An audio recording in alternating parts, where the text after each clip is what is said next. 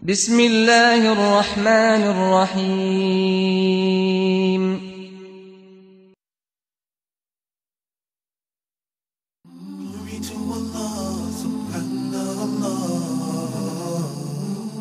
Glory to Allah, access to Allah, Alhamdulillah.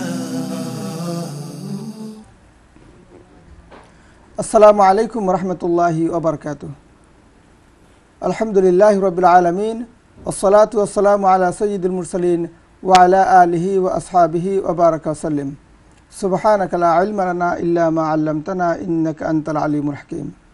সম্মানিত ইকরা বাংলার দর্শক শ্রোতা, আলোর দিশারি প্রোগ্রামে আপনাদেরকে আন্তরিক মোবারকবাদ।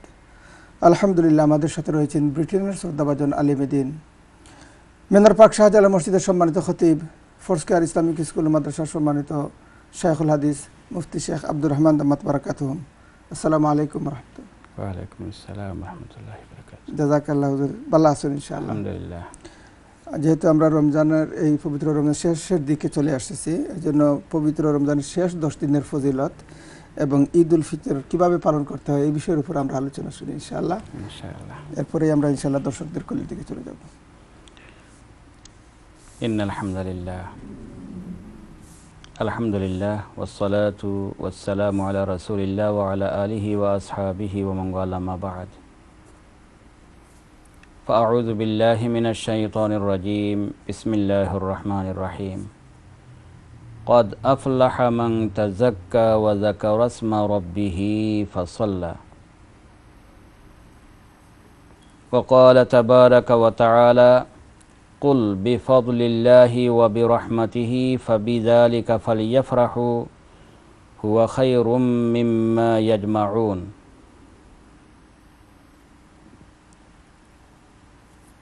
بارك الله لنا ولكم بالقرآن العظيم ونفعنا وإياكم بما فيه من الآيات والذكر الحكيم. সম্মানিত দূরে এবং কাছের ইকরা বাংলার দর্শক শ্রোতা ভাই এবং বোনেরা, প্রোগ্রামের শুরুতে আপনাদেরকে রমজান মুবারকের লাস্ট 10 ডেজের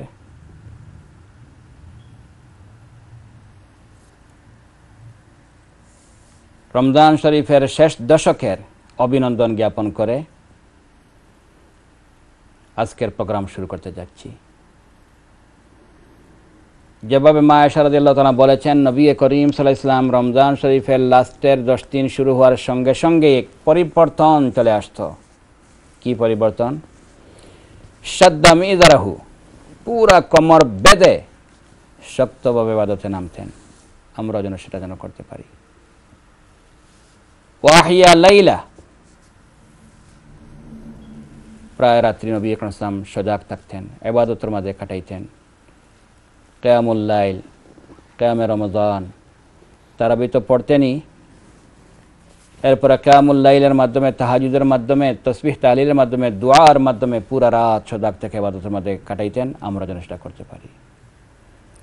ওয়া আইকাযা আহলা, এবং রাসূলুল্লাহ সাল্লাল্লাহু আলাইহি ওয়াসাল্লাম ওনার ফ্যামিলির সবাইকে কিন্তু চেষ্টা করতেন ঘুম থেকে সজাগ করে ওনাদেরকে নিয়ে ইবাদতের মাঝে মশগুল হতে।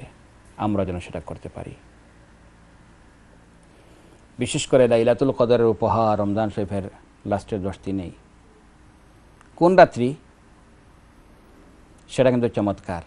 আল্লাহ নবী একদিন বের হয়েছিলেন কোন রাত্রি লাইলাতুল কদর বলবেন, এবং বলেছেন, قد خرجت لأخبركم بليلة القدر وأنه قد تلاها فلان وفلان। আমি আজকে বের হয়েছিলাম মহৎ একটি উদ্যোগ নিয়ে, তোমাদেরকে বলবো লাইলাতুল কদর কোন রাত্রি ফিক্স করে বলে দেব।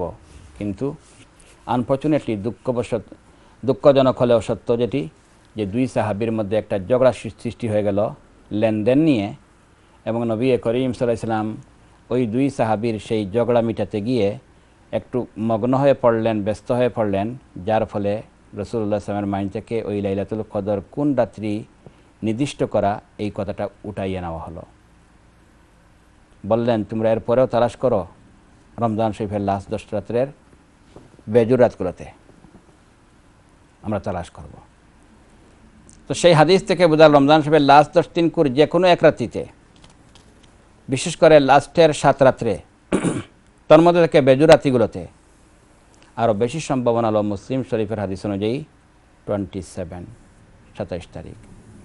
বাট আমাদের অভ্যাস হলো আমরা অনেকেই মনে করে থাকি যে শুধুমাত্র 27 তারিখ লাইলাতুল কদর, এর আগেও নয় বাদেও নয়। এটা যে বড় মিস্টেক। কারণ নবী করিম সাল্লাল্লাহু আলাইহি ওয়াসাল্লামের বিশুদ্ধ হাদিস থেকে প্রমাণ, এটার রমজান শরীফের লাস্টের 10 দিন যে কোনো এক রাতিতে হতে পারে।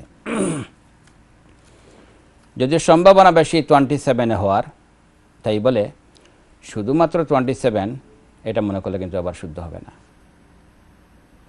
যদিও হযরত ইবনে আব্বাস রাদিয়াল্লাহু তাআলা বলতেন 27, উবাই ইবনে কাব রাদিয়াল্লাহু তাআলা তো অনেক সময় কসম করে বলে ফেলতেন যে এটা 27, সাইনদার আলামত দ্বারা ওনারা বুঝতেন। বাট এরপরেও কিন্তু পুরা নির্দিষ্ট হওয়া যায় না। ইভেন সবচেয়ে আজীব ব্যাপার হলো আজকে 24 তারিখের দিন বুখারী শরীফের হাদিস অনুযায়ী নবী করিম সাল্লাল্লাহু আলাইহি ওয়াসাল্লাম একটি হাদিসে বলেছেন, ইলতামিসু ফি 24, তোমরা রমজান শরীফের 24 রাত্রেও লাইলাতুল কদর তালাশ করো। তাহলে বোঝা গেল বেজুর রাত্রি ছাড়াও জুর রাত্রিগুলোতেও লাইলাতুল কদর হওয়ারও যথেষ্ট চান্স রয়েছে। তো আমরা করব কি? আমরা অন্তত পক্ষে রমজান শরীফের লাস্টের 10 রাত প্রত্যেক রাত্রিতে, বিশেষ করে বেজুর রাত্রিগুলোতে, স্পেশালি 27-এ আমরা বেশি করে ইবাদত করার চেষ্টা করব। অন্তত পক্ষে আমরা একটি কাজ করব, সহজ। আমরা যারা পুরুষ, আমাদের দায়িত্ব হলো মসজিদে জামাতে নামাজ পড়া। আমরা এশা এবং ফজর নামাজটি জামাতে আমরা পড়ে নেব। এর অর্থ এটা নয় যে শুধুমাত্র হলে 2 নামাজে আমরা জামাতে পড়বো, বাকিগুলোই পড়ব। বিশেষ করে রমজান শরীফের লাস্ট দশকে আমাদের যেন কোনো জামাত, বিশেষ করে এশা এবং ফজর জামাত যেন না ছুটে। কারণ কি? মুসলিম শরীফের হাদিস অনুযায়ী যদি আপনি এই কাজটা করতে পারেন তাহলে পুরা রাত সজাগ থেকে ইবাদত করার সওয়াব আল্লাহ পাক আমলনামাতে দিয়ে দিবেন। সুবহানাল্লাহ। এবং সহজে লাইলাতুল কদর তোমাদের ভাগ্যের জুটা একটা সুযোগ আমরা পেয়ে যেতে পারি। কত বড় সৌভাগ্য। এবং এই সৌভাগ্য পাওয়ার জন্য আরেকটি বিষয় হলো সেটি হলো ইতিকাফ করা। যে ভাগ্যবান ওই সমস্ত ভাই এবং বোনেরা যারা ইতিকাফ করতেছেন, আপনারা তো লাইলাতুল কদর পাওয়ার মোটামুটি নিশ্চিত, কারণ আপনারা আল্লাহর ঘরে মেহমান হিসেবে থাকতেছেন, ইতিকাফরত অবস্থায় আছেন। অবশ্যই লাইলাতুল কদর আপনাদের ভাগ্যের জুটারও অবশ্যই আমরা আশা রাখি। তো আমরা এই কাজগুলো অবশ্যই করব। রমজান শরীফের মানডের প্রোগ্রাম হয়তো আজকের শেষ প্রোগ্রাম, এরপরে তো আমরা হয়তো নর্মাল প্রোগ্রামরা শুরু হয়ে যাবে। আমরা নর্মাল যে স্কেজুয়েল যেটা আছে রবি সোম মঙ্গল, আমরা হয়তো ওই প্রোগ্রামের রাত্রিতে আমরা চলে যাব। তো সামনে যেহেতু আমরা ঈদ উল ফিতর আসতেছে, আমি কোরআনের আয়াত পড়েছি, আল্লাহ বলেছেন কাদ আফলাহা মান তাযাক্কা ওয়া যাকারা ইসমা রাব্বিহি ফাসাল্লা। কোনো বর্ণনামতে এর ব্যাখ্যা হলো কামিয়াব ওই সমস্ত লোক যারা যাকাতুল ফিতর, সাদাকাতুল ফিতর আদায় করে এবং তাকবীর পড়ে পড়ে ঈদের নামাজ পড়ে। সেজন্য ঈদের দিন আমাদের তাকবীরও পড়তে হয়, সাদাকাতুল ফিতরও দিতে হয় ঈদের আগে, ঈদের নামাজও পড়তে হয়। এবং ঈদের দিন খুশি করা সেটাও কিন্তু একটি গুরুত্বপূর্ণ। আল্লাহ কোরআনে বলেছেন, কুল বিফাদলিল্লাহি ওয়া বিরহমাতিহি ফাবিযালিকা ফালিয়াফরাহু। তোমরা আল্লাহর রহম এবং ফজল হলে, দয়া এবং আল্লাহর অনুগ্রহ তোমরা পেয়ে গেলে তোমরা অবশ্যই সেটার উপর আনন্দিত হবে। এর চেয়ে বড় ফজল এবং আল্লাহর দান কি হতে পারে রমজান শরীফের চেয়ে? যে রমজানে সিয়াম সাধনার মাধ্যমে 29 অথবা 30 দিন আল্লাহ যেভাবে করবেন, আমরা সিয়াম সাধনা করলাম, রোজা রাখলাম, যার ভিত্তিতে সকল গুনাহ মাফ হয়ে যায়। সুবহানাল্লাহ। আমরা এই মাসে তারাবির নামাজ, কিয়ামে রমজান আমরা করতে পেরেছি, যার মাধ্যমে সমস্ত গুনাহ মাফ হয়ে যায়। আমরা এই মাসে লাইলাতুল কদর যদি আমরা পেয়ে যাই, সকল গুনাহ মাফ হওয়ার ব্যবস্থা আল্লাহ পাক রেখেছেন। এবং যে রাত্রিটি লাইলাতুল কদর 1000 মাসের চেয়ে উত্তম। এত দয়া, এত আল্লাহর ফজল এবং অনুদান আমরা পাওয়ার পরে আমরা খুশি হব না তো কি করব? এজন্য রমজানের শেষে শাওয়ালের প্রথম তারিখেই, শাওয়ালের চাঁদ দেখা মাত্রই প্রথম তারিখেই যে ঈদের এবং খুশি করা হয় সেটাকে বলা হয় ঈদ উল ফিতর। আমরা অবশ্যই জানি বৎসরে 2টি ঈদ করা হয়, একটি ঈদ উল ফিতর আর একটির নাম হলো ঈদ উল আজহা। আমরা ঈদ উল ফিতর করে থাকি রমজান সিয়াম সাধনার পরে। এই যে আল্লাহর বিশেষ অবদান অনুদান, রমজান শরীফের মাস প্রত্যেকটি রহমত দরজা খোলা, জান্নাতের প্রত্যেকটি গেট খোলা, আসমানের দরজা খোলা, জাহান্নামের প্রত্যেকটি গেট বন্ধ। শয়তানদেরকেও শিকলবন্দি করে রাখা হয়েছে, স্পেশাল নাইটও দেওয়া হয়েছে, ইফতারের সময় দোয়া কবুল হয়, রমজান শরীফে এক দোয়া অবশ্যই কবুল হয়, অনেক সুযোগ আল্লাহ পাক দিয়েছেন। আমরা এই আল্লাহর অশেষ দানের পরিপ্রেক্ষিতে আমাদের খুশি প্রকাশ করার জন্য আল্লাহ পাক আমাদেরকে দিয়েছেন ঈদ উল ফিতর। ঠিক তেমনিভাবে হজের মাধ্যমে সারা জীবনে গুনাহ মাফ করা যায়। জিলহজ্জার প্রথম 10 দিন সারা বছরের দিনের মধ্যে সবচেয়ে দামি। এই অবদানের পরিপ্রেক্ষিতে আরেকটি খুশি আমরা এজহার করে থাকি, যেটির নাম হলো ঈদ উল আজহা। এই ঈদ উল ফিতরে আমার কয়েকটি অনুরোধ থাকবে। নাম্বার 1, একটি অনুরোধ হবে যে আমরা যেন ঈদের নামাজ যেন বাদ না দিই। এটা কিন্তু ইমাম আবু হানিফা সহ অনেক উলামায়ে কেরামের মতে একটা ওয়াজিব, আর এটাই হলো নির্ভরযোগ্য কথা। আমরা যেন অবহেলা করে ঈদটা যেন আমরা বাদ না দিই। অনেকেই কিন্তু আমরা ঈদের গুরুত্বই দিই না, এরকম যেন না হয়, নাম্বার 1। নাম্বার 2, যারা বিভিন্ন রেস্টুরেন্ট বা টেকওয়েতে কাজ করেন, আপনাদেরকেও এবং আপনাদেরকেও আমাদের অনুরোধ থাকবে অন্তত পক্ষে এই দিনটার যেন আরও যারা মনে করেন বিভিন্ন শপে, বিভিন্ন শপিং সেন্টার, সুপারমার্কেটে কাজ করতেছেন, এই মালিকদেরকেও অন্তত পক্ষে আপনারা যারা মুসলমান, আপনাদের কাছে অনুরোধ থাকবে আমরা নিজেও যেন ঈদের জামাত পড়ি, আমাদের কর্মচারী ভাই যারা আছেন কাজ করতেছেন তাদেরকে যেন অন্তত পক্ষে আমরা ওই দিন ঈদের নামাজটা পড়ার একটু সুযোগ আমরা করে দেই। আল্লাহু আকবার। কেন বললাম এটা? বৎসরে মাত্র 2টি ঈদের নামাজ, বড় আফসোস হবে যদি এই ঈদের নামাজটা আমার ছুটে যায়, আমি মিস করে ফেলি।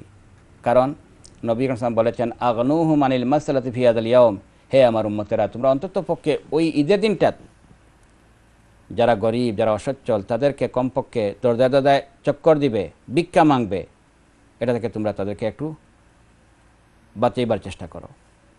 যদি এই দিনটায় গরিব ভিখারিদেরকেও যদি আমরা এটা করতে হয়, তো আমার কর্মচারী যারা রয়েছেন তাদেরকে তো কমপক্ষে আমরা দরজা নক করবে, ধর্ণা দিবে, কাজের জন্য সে দরজা দৌড়াবে, এটা থেকে একটুবার হলেও ওই ঈদের দিন কমপক্ষে যদি আমরা তাদেরকে একটু ছুটি দিতে পারি, তাদেরকে যদি আমরা একটু ঈদের আনন্দ এবং খুশি করতে আমরা সুযোগ করে দিতে পারি, এটা কিন্তু বিরাট বড় আপনার একটা অবদান হবে তাদের উপর। আপনি অবশ্যই এটা করবেন ইনশাআল্লাহ, অবশ্যই আপনি চেষ্টা করবেন ইনশাআল্লাহ। তারপরে আমরা আরেকটি কাজ করব, ঈদের দিন আমরা যেভাবে খুশি করব, এই পৃথিবীতে অনেক লোক যারা হয়তো বিভিন্ন কারণে খুশি করতে হয়তো পারতেছে না, তাদেরকেও যেন আমরা খুশিতে শেয়ার করার চেষ্টা করি। যার ফলে আল্লাহ পাক রেখেছেন সদকাতুল ফিতর এবং যাকাতুল ফিতরের বিধান রেখেছেন, যেটা সাহাবায়ে কেরাম ঈদের আগে বা কোনো সময় 2 দিন আগে, 3 দিন আগেও দিয়ে দিতেন, আপনারাও দিতেছেন। আমরা এটা যেন আমরা অবশ্যই আদায় করি।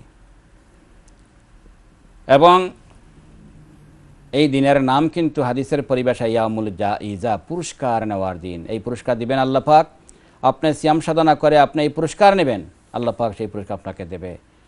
হাদিসের মধ্যে আসছে, যদিও এই সনদের মধ্যে কিছু কালাম আছে, কারণ এই বর্ণনাকারীর মধ্যে একজন জাবির ইবনে ইয়াজিদ আল জুরফি, ওনার সম্পর্কে উলামায়ে কেরাম কালাম করেছেন, অভিযোগ রয়েছে। তো যার ফলে হাদিস জয়ীফ হলেও হাদিসের বিষয়টি কিন্তু অত্যন্ত সুন্দর এবং গুরুত্বপূর্ণ।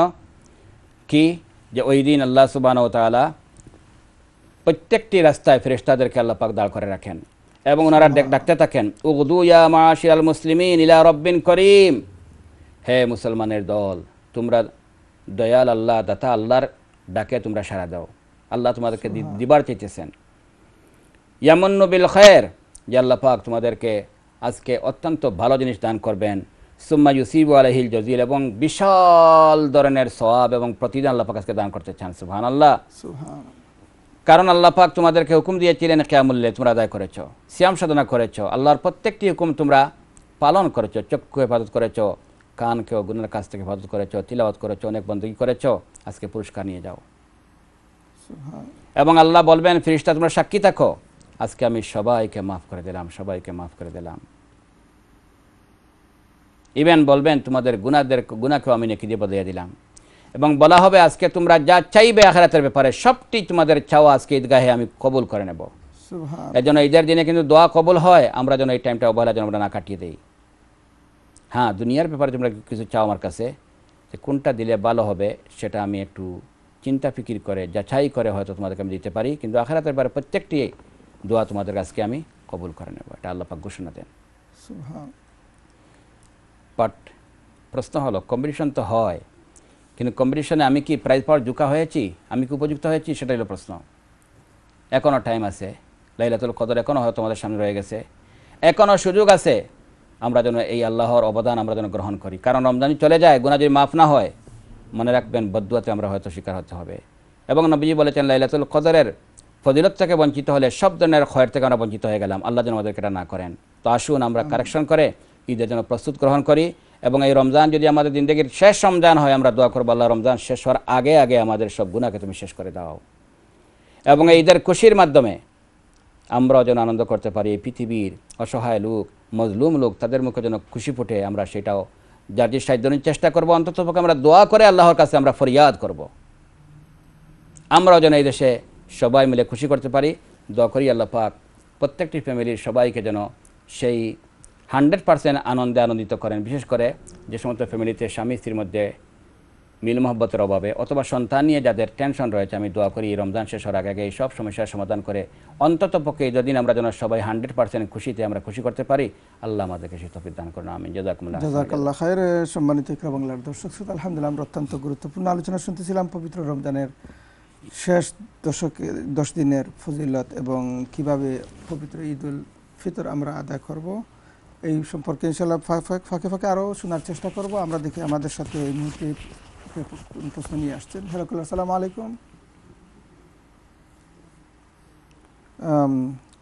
জাযাকাল্লাহ, উনি অনেক সময় অপেক্ষা করে হয়তো চলে গেছেন। আমি আশা করবো আবারও ফিরত আসার জন্য। জাযাকাল্লাহ, আরেকজন খোলা চলে এসেছেন। হ্যালো, আসসালামু আলাইকুম। হ্যালো, ওয়ালাইকুম আসসালাম। আমি জানতাম স্যার হজমা যে এহরাম অবস্থায় ভাসলিন ইউজ করা যায়নি, আর ওজন ওয়াইপস এন্ড আনসেন্টেড ওটা ইউজ করা যায়নি। এহরাম অবস্থায় ভাসলিন ইউজ করা যায়নি, আর ওজন ওয়াইপস এন্ড আছে আনসেন্টেড, কোনো পারফিউম নাই কি আমাদের এলাকায়। ইনশাআল্লাহ এটা করতে হবে, কোনো সমস্যা নাই ইনশাআল্লাহ। ওকে, আসসালামু আলাইকুম। জাযাকাল্লাহ, তাহলে আপনার উত্তর হয়ে গেছে। জি ইনশাআল্লাহ করতে পারবেন, হুজুর বলেছেন। জাযাকাল্লাহ। আমরা দেখি আমাদের সাথে পরবর্তী প্রশ্নকে নিয়ে আসছেন। হ্যালো, আসসালামু আলাইকুম। আসসালামু আলাইকুম। ওয়ালাইকুম আসসালাম ওয়া রাহমাতুল্লাহি ওয়া বারাকাতুহু। আচ্ছা হুজুর, আমি প্রশ্ন করতাম চাইলাম যে ফিতর যে পয়সা, জি, এই পয়সাটা যে কিটা একজন দেওয়া যায়নি। জি, আর কোন প্রশ্ন আছে? আর একটা এখন বলে লিখে এখন করতাম আর একটা প্রশ্ন। আর একটা প্রশ্ন হইলো হুজুর, ও জানে আমরা যে শুবে কদর, আমরা রোজা জানে জানে আমরা তো গুনাহ মাফ হইতো, আমরা রোজা রাখলাম, নিয়ত করলাম, নামাজ পড়লাম, সপ্তাহ করলাম, তো তাকওয়া অর্জন হুজুরও বলতে হয়, আমরা বুকও দেখি এই তাকওয়া অর্জনটা কিভাবে করা বা কিলা করা ওটা কি চাই যে জানতাম। মাশাআল্লাহ, মাশাআল্লাহ, ঠিক আছে ইনশাআল্লাহ। জাযাকাল্লাহ খাইর। কত সুন্দর একটা কোশ্চেন, ইম্পর্টেন্ট একটা কোশ্চেন, মাশাআল্লাহ। জাযাকাল্লাহ। ওনার আল্লাহু আকবার। প্রথম যেটি আপনি প্রশ্ন করেছেন, ওনার প্রথম প্রশ্ন ফিতরার পয়সা একজনকে দেওয়া যাবে? ফিতরার পয়সা কি আপনি একজনকে দিবেন নাকি কয়েকজনকে আপনি বন্টন করে দেবেন, ভাগ করে দেবেন? উলামায়ে কেরামের দ্বিমত থাকলেও এক ফিতরা যেভাবে একাধিক ব্যক্তিকে দেওয়া যায়, ঠিক কয়েক ফিতরার পয়সা একজনকে দিলেও আদায় হয়ে যায়, সেটি হলো নির্ভরযোগ্য উলামায়ে কেরামের কথা। সেই হিসাবে আপনার ফ্যামিলির কয়েকজনের ফিতরা যেভাবে এক গরিকে দিতে পারবেন, ঠিক একটি ফিতরাকে ভাগ করে কয়েকজনকে বন্টন করে দিলেও সেটাও নির্ভরযোগ্য উলামায়ে কেরামের ফতোয়া হিসাবে জায়েজ রয়েছে। অবশ্যই একগুলো উলামায়ে কেরাম এটা দ্বিমত করেছেন। 2 নম্বর প্রশ্ন যেটি করেছেন এটা অত্যন্ত গুরুত্বপূর্ণ, যে রমজান শরীফে তো আমরা রোজা রাখি, তারাবি নামাজও পড়ি, কিন্তু আল্লাহ যেভাবে কোরআনে বলেছেন তোমরা তাকওয়া অর্জন করো, এবং কিতাবেও দেখেন উলামায়ে কেরাম বলেন তাকওয়া অর্জন কীভাবে হবে? তো হযরত ওমর রাদিয়াল্লাহু তাআলাকে সমান কোয়েশ্চন যখন করা হয়েছিল, উনি উত্তরে বলেছিলেন, এক্সাম্পল দিয়েছিলেন যে তোমরা রাস্তা বাইরে চলার সময় যদি কোনো জায়গায় দেখো কোনো কাঁটাওয়ালা কোনো গাছ, যে গাছের মধ্যে কাঁটা আছে, গোছা আছে, তখন এই গোছাওয়ালা গাছের চিপা দিয়ে ভিতর দিয়ে তোমরা যদি হেঁটে চলে যাও, তখন তোমরা কি করো, খুব ভালোভাবে কাপড়টাকে যতটুকু সম্ভব আমরা কি করি, সেমটি আমরা চেষ্টা করি যেন গোছা যেন আমার কাপড় না লেগে যায়, আমার গা যেন না, কাঁটা যেন না বিঁধে যায়, কাঁটা যেন আমার কষ্ট না দেয়, খুব কেয়ারফুলি আমরা চলি। ঠিক তেমনিভাবে ইমানের ক্ষতি হয়, আল্লাহ নারাজ হবেন, রসুল নারাজ হবেন, এ ধরনের কাজ থেকে নিজেকে সতর্কতার সঙ্গে দুনিয়ার লাইফে এই যেভাবে যদি আমরা চলি যে আমরা যে কাজ করবো খুব সতর্কতার সঙ্গে আমরা করবো, যেন আমার আল্লাহ যেন নারাজ হয়ে না যান, রসুল যেন নারাজ না হন, আল্লাহর হুকুম যেন বিধান যেন লঙ্ঘিত না হয়, এই যে একটা সতর্কতার মনোভাব, সেটাকে তাকওয়া, তখন ডর, এই ডর নিয়ে চলা এবং এইভাবে বেঁচে চলা, যার ফলে রমজান শরীফে আমরা চক্ষুর হেফাজত করতে হয়। ঠিক আছে, যে চক্ষু দিয়ে যেন আমার কোনো গুনাহ না করি, জবান দিয়ে যেন কোনো গুনাহ না করি, কান দিয়ে যেন কোনো গুনাহ না করি। অর্থাৎ দিনের মাধ্যমে যখন আমরা খাবার, পানি পান করা এবং স্ত্রী সহবাস, এই তিনটি রাত্রেবেলা যাই থাকা সত্ত্বেও দিনের বেলায় আল্লাহ পাক নিষেধ করেছেন, সেই সময় আমরা এটা যেভাবে আমরা পরিহার করলাম, সব সময় যে কাজগুলো হারাম নিষেধ সেগুলো আমরা পরিহার করা আমরা শিখব। এবং এই যে একটা শিক্ষার একটা জজবা এবং প্রশিক্ষণ, সেটাকেই তাকওয়া বলে। তো তাকওয়ার অর্থ হলো আল্লাহর হুকুম অমান্য করার ভয়, যে আমরা কোনো অমান্য করবো না, এবং আল্লাহর আদেশ পালন না করলে যে শাস্তি, এই শাস্তির ভয়, এই ভয়ে আমরা সবসময় আল্লাহর হুকুমগুলো আমরা ঠিকমতো পালন করব আর গুনাহের কাজ থেকে নিজেকে বাঁচিয়ে রাখবো। এটাই হলো তাকওয়ার মূল। এবং এটা হাদিসে বলা হয়েছে যে আমার চক্ষু, কান, আমার জবানকে হেফাজত করব, আমার অন্তরকে হেফাজত করব, আমার অঙ্গ প্রত্যঙ্গকে হেফাজত করব, কোনো ধরনের কোনো গুনার কাজ করব না, কোনো মানুষের হক নষ্ট করব না, আল্লাহর হক নষ্ট করব না।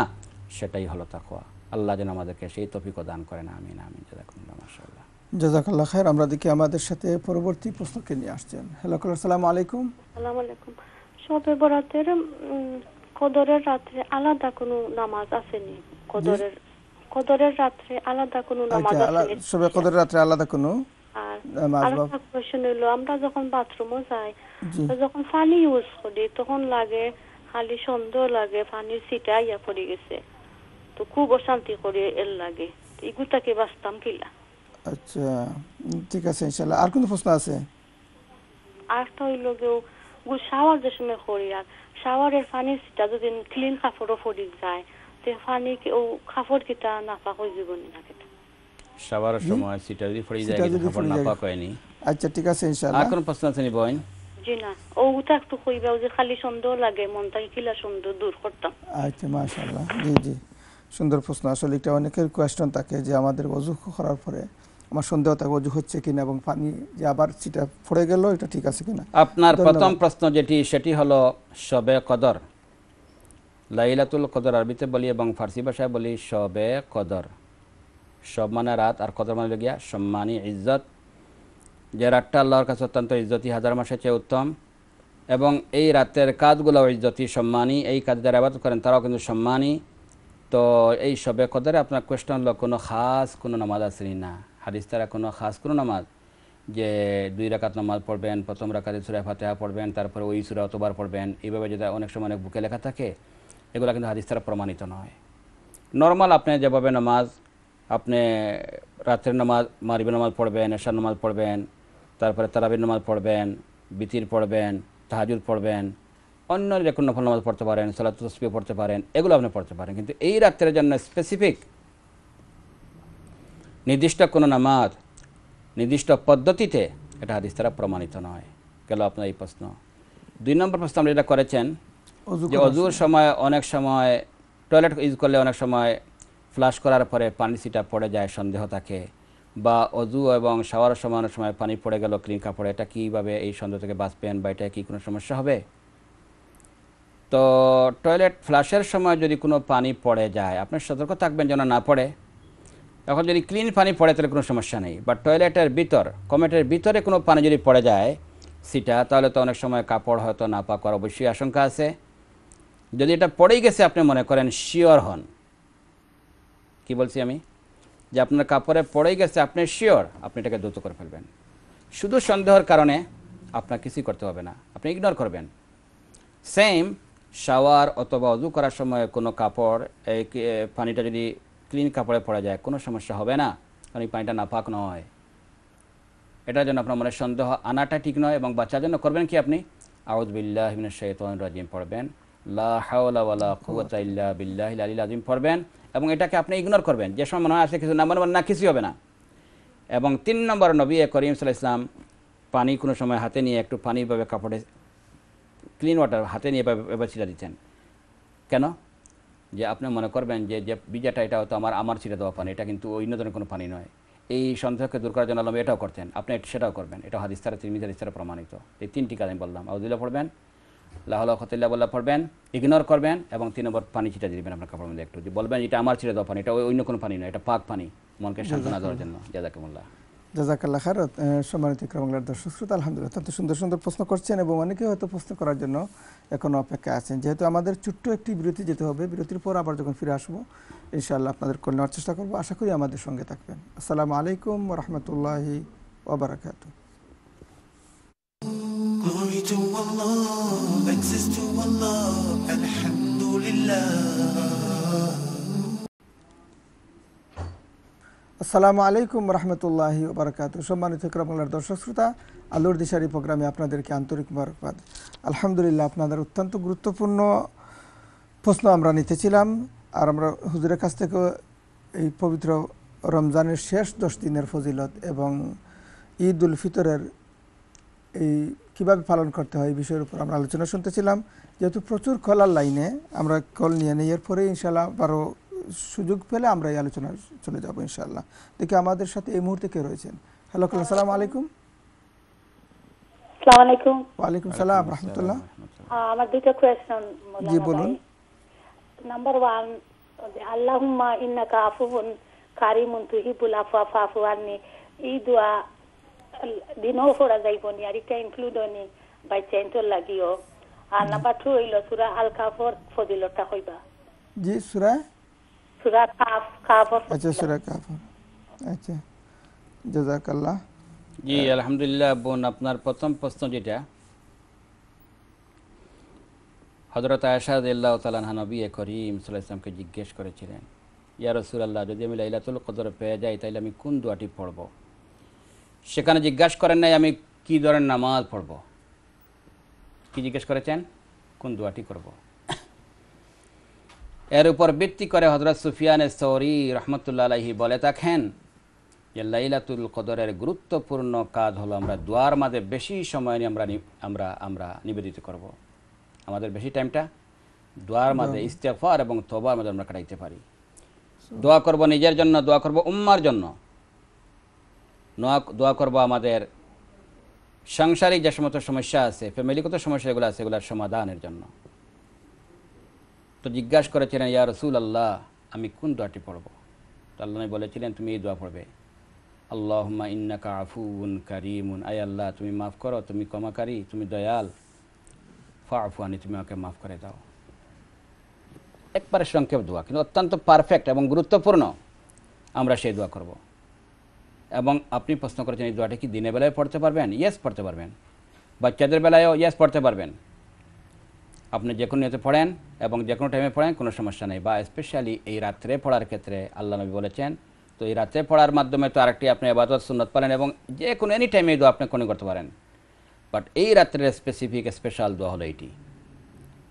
বাট এর তো এটা নয় আপনি অন্য সময় এটা পড়তে পারবেন না, পারবেন, কিন্তু এই রাত্রে অবশ্যই পড়বেন, মিস যেন না করেন।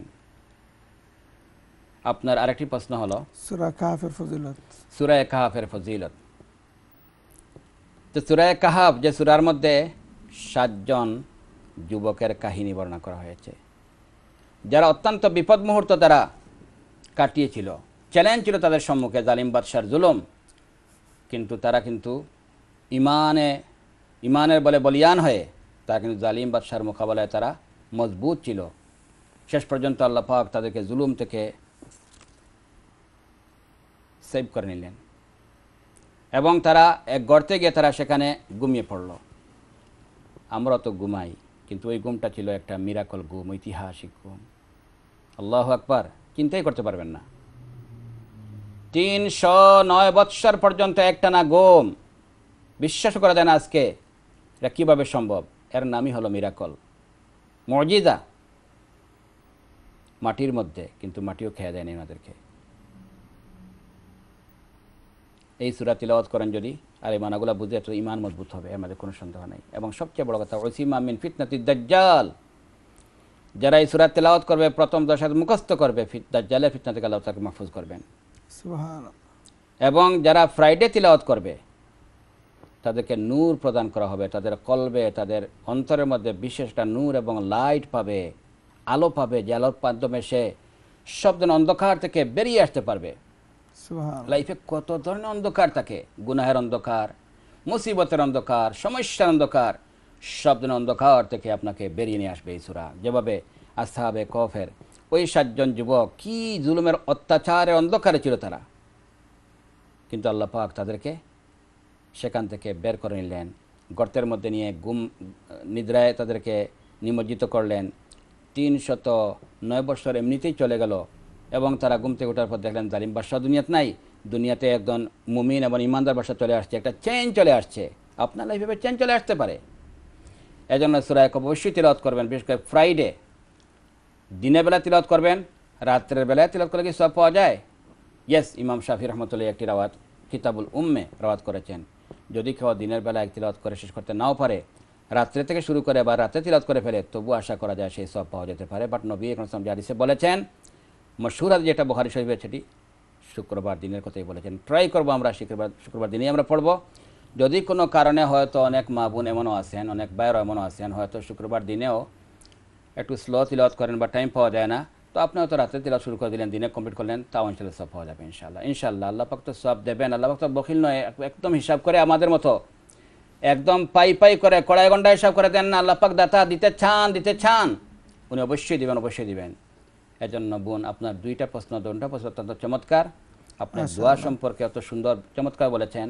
আলহামদুলিল্লাহ, আমি তো মনে করি আপনারা মা বোনরা কিন্তু অনেক দোয়া শিখেছেন এবং নিশ্চয়ই আপনারা এগুলো পড়তেছেন। আমরা আফসোস লাগে যে আপনারা এই দোয়াগুলো রিপিট করেন। হয়তো আমরা জানি পড়ি কতটুকু, এটা তো আমি আমার কথা আমি যে বলতেছি, আপনারা অবশ্যই পড়েন। আল্লাহ পাক আপনাদেরকে এই যেগুলো জানছেন এবং আমরা যারা বলতেছি, প্রথমে যেন আল্লাহ পাক আমাদেরকে যেন আমাদের তৌফিক দান করেন এবং এর পাশাপাশি আল্লাহ পাক আপনাদেরকে যেন আমাদের তৌফিক দান করেন। আমি জাযাকুমুল্লাহ। জাযাকাল্লাহ খায়র। অত্যন্ত গুরুত্বপূর্ণ সুন্দর সুন্দর প্রশ্ন করছেন। আমরা দেখি আমাদের সাথে পরবর্তী প্রশ্নকে নিয়ে আসছেন। হ্যালো কলার, আসসালামু আলাইকুম। হ্যালো, আসসালামু আলাইকুম। ওয়ালাইকুম সালাম রাহমাতুল্লাহ। জি আমি একটা প্রশ্ন করতে চাইছিলাম। জি বলুন আপনার প্রশ্ন। জি, ওই যে আমরা নাইনি স্বামী স্ত্রী দুজন নাইনি ধরলা সবসময় নামাজ পড়লাম দুজন একসাথে, এটা কি কোনো নিয়ম আছে? ধরল ডাইনি অথবা বামে অথবা পিছনে? মাশাআল্লাহ। আর কোন প্রশ্ন আছে? আমি ধরল স্বামী ডাইনি অথবা বামে, স্ত্রী নামাজ পড়তে হবে অথবা পিছনে, এগুলা কি কোনো নিয়ম আছে? আচ্ছা ঠিক আছে। আর কোনো প্রশ্ন আছে? জি না। আচ্ছা ঠিক আছে, জাযাকাল্লাহ খায়র। আলহামদুলিল্লাহ, খুবই চমৎকার একটি প্রশ্ন আপনি করেছেন। যদিও আপনাদের এটা ফ্যামিলি লাইফের, আপনাদের সিক্রেট, এটা প্রাইভেট একটা প্রশ্ন, কিন্তু এরপরেও আপনাকে অশেষ ধন্যবাদ আমি দিচ্ছি এই কারণেই, কারণ আপনার এই কাজ থেকে হয়তো অন্যরা শিক্ষা গ্রহণ করবে। কারণ নবী করিম সাল্লাল্লাহু আলাইহি সাল্লাম দিনের বেলায় যে কাজগুলো করতেন, সাহাবায়ে কেরাম নিজে আই উইটনেস হিসেবে দেখেছেন। ঘরের ভিতরে যাওয়ার পরে যেগুলো করতেন, সেগুলোও কিন্তু আল্লাহ নবী এবং আজওয়াজে মুতাহারাত ওয়াইফরা কিন্তু উম্মতদেরকে শেয়ার করেছেন, লেসন দেওয়ার জন্য, শিক্ষা দেওয়ার জন্য। আপনার আজকের এই প্রশ্নটা যেন ওই পর্যায়ে যেন পড়ে। আলহামদুলিল্লাহ, আপনারা নামাজ পড়তেছেন এবং একসঙ্গে নামাজ পড়তেছেন, আলহামদুলিল্লাহ চমৎকার। প্রশ্ন হলো আপনি কীভাবে পড়বেন, ডান দিকে দাঁড়াবেন স্বামী, না বাম দিকে, না কোন সাইডে দাঁড়াবেন? তো সেখানে স্বামী দাঁড়াবেন সামনের সফে, আপনি দাঁড়াবেন পিছনের সফে। কেন? বুখারী শরীফের হাদিস। হযরত আনাস রাদিয়াল্লাহু তাআলা করে নবী করিম সাল্লাল্লাহু আলাইহি ওয়াসাল্লাম নামাজ পড়িয়েছিলেন। হযরত আনাস বলতেছেন, আমি এবং আমার ছোট্ট এক ভাই আমরা ছিলাম পিছনের সফে এবং আমাদের দাদি উনি পিছনের সফে একা উনি দাঁড়িয়েছেন। নিজের নাতি ওনাদের সারিতে দাঁড়ান নাই। এজন্য মহিলাদের সফ কিন্তু বুখারী শরীফের হাদিস অনুযায়ী ওনাদের সফ পিছনে। তো আপনি যদিও স্ত্রী এবং আপনার স্বামীর কাছে দাঁড়াবেন, নর্মাল নিয়ম হলো একজন মুক্তাদি হলে ডান পাশে দাঁড়াবেন, এক পুরুষ আরেক পুরুষের পাশে যখন দাঁড়ান, তখন এইভাবে ইমামতি নবী সাল্লাল্লাহু আলাইহি ওয়াসাল্লাম ইবনে আব্বাসকে ইমামতি করেছেন। তো আল্লাহ নবী ডান পাশে ইবনে আব্বাসকে দাঁড় করিয়েছিলেন। এটা হলো নর্মাল পুরুষদের ক্ষেত্রে নিয়ম। কিন্তু আপনারা মহিলারা যখন কোনো পুরুষের সঙ্গে একা শরিক হবেন, আপনি ডান দিকে খাড়া হবেন না, আপনি পিছনে খাড়া হবেন বছর ওই হাদিসের উপর ভিত্তি করে। সেজন্য আপনার জন্য এটাই হবে যে আপনি যারা আপনার হাজব্যান্ড ইমামতি করবেন, আপনি ইমামতি করতে পারবেন না, ইমামতি তো পুরুষই করবেন, এবং আপনি পিছনে দাঁড়াবেন যদি একসঙ্গে জমাতে পড়েন। একাকাও যদি পড়েন, তবুও একদম কাছে কাছে না দাঁড়িয়ে একদম আক্কর হয়ে দাঁড়ানোটা এটাই হলো আদব এবং উত্তম। জাযাকুমুল্লাহ। জাযাকাল্লাহ খায়র। অত্যন্ত সুন্দর প্রশ্ন করেছেন। আমরা দেখি আমাদের সাথে পরবর্তী প্রশ্নকে নিয়ে আসছেন। হ্যালো কলার, আসসালামু আলাইকুম।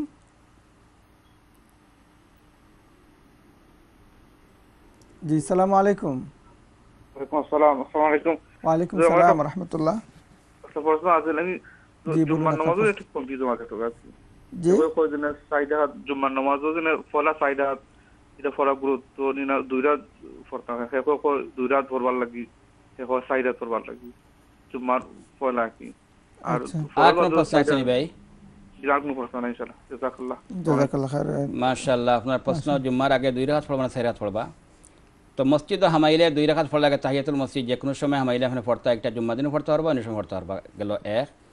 নরমাল জুম্মার আগে 4 রাকাত যেটা যেহেতু যোহরের আগে 4 রাকাত সেই হিসাবে জুম্মার আগে 4 রাকাত এবং মান কানা মিনকুম মুসাল্লিয়ান ফালিসাল্লি বাদাল জুমাতে আরবান জুম্মার পরেও 4 রাকাত জুম্মার আগেও 4 রাকাত। আবু হুরায়রা হযরত আব্দুল্লাহ ইবনে মাসউদ হযরত আলী সহ অনেক সাহাবায়ে কেরাম 4 রাকাতই পড়তেন।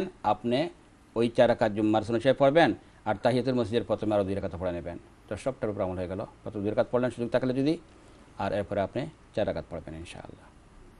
ঠিক আছে জাযাকাল্লাহ। জাযাকাল্লাহ খাইর। আমরা দেখি আমাদের সাথে পরবর্তী প্রশ্নকে নিয়ে আসছেন। হ্যালো আসসালামু আলাইকুম। আসসালামু আলাইকুম। জি আসসালামু আলাইকুম। আসসালামু আলাইকুম। ওয়া আলাইকুম সালাম রাহমাতুল্লাহ। জি আমার একটা কোয়েকশন মাজুরের মশলাটা জেনে এখন তো তারাবির নামাজ এশার নামাজ পড়ে যখন এশার নামাজ পড়ে আবার ওযু পড়িয়ে তারাবির নামাজ পড়া লাগবে না ও মশলাটা আমারে দয়া করে দিবা। ওকে জাযাকাল্লাহ। আসসালামু আলাইকুম। এশার নামাজ পড়ার পরে তারাবির নামাজ পড়া যাবে ওনার মাজুর উনি প্রশ্ন করেছেন উনি মাজুর উজরের অবস্থায় মনে করেন যাদের প্রত্যেক ওয়াক্তের জন্য ওযু করতে হয় তো প্রত্যেক ওয়াক্তের ওই ওয়াক্তের সব কিছু আদায় করা যায় সেটাই হলো মাসআলা। সেই হিসাবে ওনার প্রশ্ন হলো যে উনি এশার টাইমে ওযু করেছেন এশার নামাজ পড়ার জন্য তারপরে তারাবি পড়বেন ওই তারাবির জন্য কি নতুন আরেক ওযু করতে হবে নাকি ওই ওযু দিয়েই চলবে? যেহেতু ওনার মাজুর হয়তো কোনো এমন ওযর আছে যার কারণে কন্টিনিউ এটা ওযু ভেঙে যাওয়ার আশঙ্কা বাট মাজুর হিসাবে উনি তো ওই এক ওযু দিয়ে এই ওয়াক্তের সব কিছু করতে পারেন। এটা হলো ওনার কোয়েশ্চন। আশা করি দর্শকতা ভাই বোনেরা আপনারা ওনার প্রশ্ন বুঝেছেন। যারা মাজুর হবেন মনে করেন সব সময় পেশাবেকতা ড্রপ হয় ঠিক আছে এরকম অনেক রোগী আছে আমরা দোয়া করি আল্লাহ পাক তাদের কাছে শিফা দান করেন। আমিন আমিন। অনেক আছেন যাদের নোজ ব্লিডিং হয় তারাও মাজুর মানে 4টা রাকাত নামাজ পড়তে পারবেন এই পরিমাণ সময়ও নাক থেকে রক্ত পড়া বন্ধ হয় না। এমনও আছেন অনেক যাদের গ্যাস লিক হয় সব সময় অনবরত হতে থাকে এটা অত্যন্ত কঠিন। আল্লাহ পাক যাদের এই বিমার হয়ে গেছে আমরা দোয়া করি আল্লাহ পাক তাদেরকে শিফা দান করেন। আমিন। বা যেরকম হয়ে যায় আপনি মাজুরের পর্যায়ে চলে আসছেন আপনি প্রত্যেক ওয়াক্তে ওযু করবেন। ওযু করার পরে এই ওয়াক্তের নামাজ আপনি পড়তে থাকবেন। আপনার যদি ওই সময় আবার গ্যাস লিক হয়েও যায় আপনার ওযু ভাঙবে না কারণ আপনি তো মাজুর আপনি বারবার 4 রাকাত নামাজ পড়ার সুযোগ পাইতেছেন না পারবেন না আপনি। এই হলো মাজুর। ঠিক তেমনিভাবে মামুনদের মান্তি পিরিয়ড শেষ হওয়ার পরে যেটা ব্লিডিং হয় যেটাকে ইস্তেহাদা বলা হয় মনে করেন 10 দিনের পরে যে ব্লিডিং হচ্ছে অথবা হয়তো ওনার আদত ছিল 7 দিন 7 দিনের পরে যে ব্লিডিং হচ্ছে যেটা কিন্তু ইস্তেহাদার পর্যায়ে পড়ে। এই ইস্তেহাদার যে খুন এবং ব্লাড যেটা এটা কিন্তু ওই সময় আপনি মাজুর। তো এই মাজুর হিসেবে আপনি যখন ওযু করলেন এশার নামাজ পড়লেন এই এশার নামাজের ভিতরে সব নামাজ পড়তে পারবেন বিতিরও পড়তে পারবেন তারাবির নামাজ আপনি পড়তে পারবেন। তারাবির জন্য আরেকটি ওযু করতে হবে না কারণ এটা এশার ওয়াক্তেই। অতএব ক্লিয়ার মাজুর যখন আপনি ওযু করছেন এই ওয়াক্তের ভিতরে যত নামাজ আছে সব নামাজ পড়তে পারেন সুন্নতও পড়তে পারবেন ফরজও পড়তে পারবেনই নফলও পড়তে পারবেন। ঠিক তেমনিভাবে এশার ওযু দিয়ে মাজুর অবস্থায়ও যদি আপনি করে থাকেন এশার পরে আগের পরের সুন্নত প্লাস তারাবির নামাজ ও বিতর নামাজ একই ওযু দিয়ে পড়তে পারবেন আরেকবার ওযু করতে হবে না। আশা করি বুঝতে পেরেছেন। ধন্যবাদ আপনার সুন্দর প্রশ্নের জন্য। জাযাকুমুল্লাহ। জাযাকাল্লাহ খাইর। অত্যন্ত গুরুত্বপূর্ণ প্রশ্ন সুন্দর সুন্দর প্রশ্ন করছেন। আমরা দেখি পরবর্তী প্রশ্নকে নিয়ে আসছেন। হ্যালো আসসালামু আলাইকুম। ওয়ালাইকুম সালাম। জি হুজুর। জি হ্যালো আসসালামু আলাইকুম। ওয়া আলাইকুম সালাম রাহমাতুল্লাহ।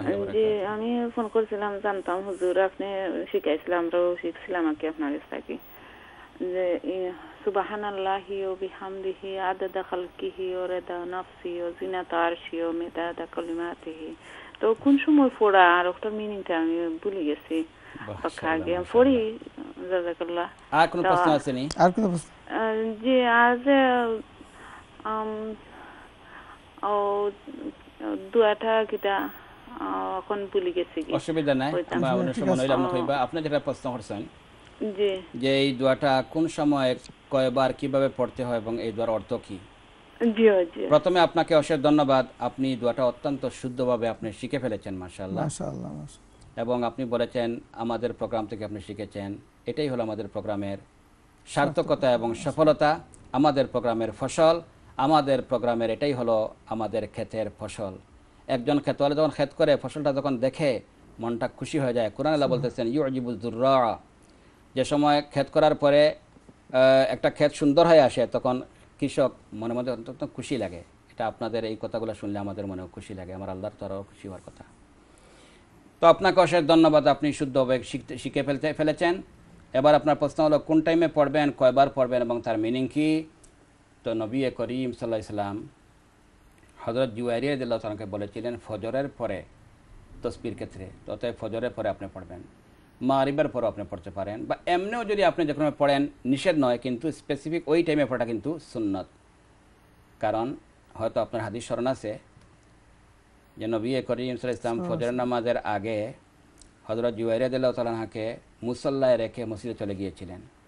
তো আল্লাহ নবী জানেন মসজিদে যাওয়ার পরে ফজর নামাজ পড়াইছেন, ফজর নামাজের পরে হয়তো অনেক সময় সাহাবায়ে কেরাম কিনে বসেন, সেখানে হয়তো অনেক সময় কিছু এশাক বা দুহাগুলা পড়েন, তারপরে ঘরে আসেন। তো ঘরে আসিয়া দেখতেছেন এখনও উনি জায়নামাজে বসা।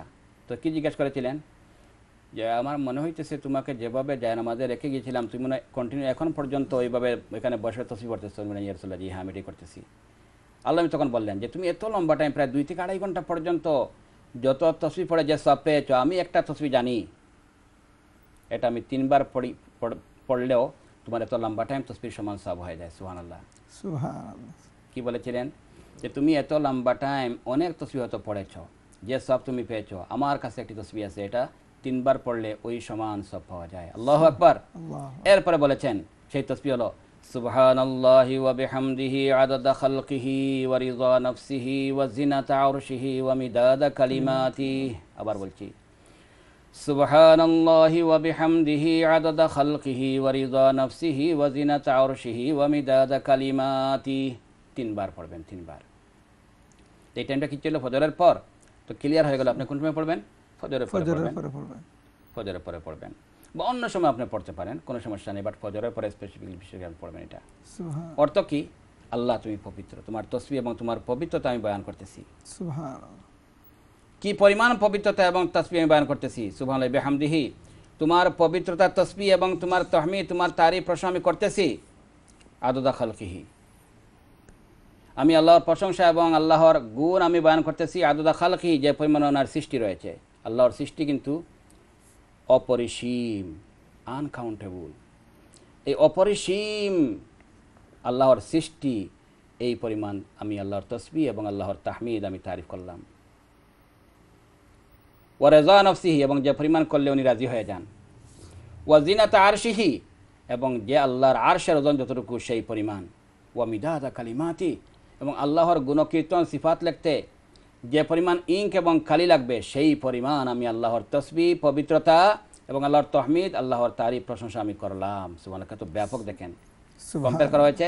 আল্লাহর সৃষ্টি পরিমাণ এবং আল্লাহর সন্তুষ্টি পরিমাণ, আল্লাহর আরশের ওজন পরিমাণ, আল্লাহর কলিমা এবং আল্লাহর গুণ এবং আল্লাহর সিফাত লিখতে গিয়ে যে সমস্ত ওয়ার্ড ইউজ হবে, ওয়ার্ডে যে কালি ইউজ হবে, সেই পরিমাণ আমি আল্লাহর তসবিহ অর্থাৎ পবিত্রতা এবং তাহমিদ মানে আল্লাহর প্রশংসা আমি করলাম।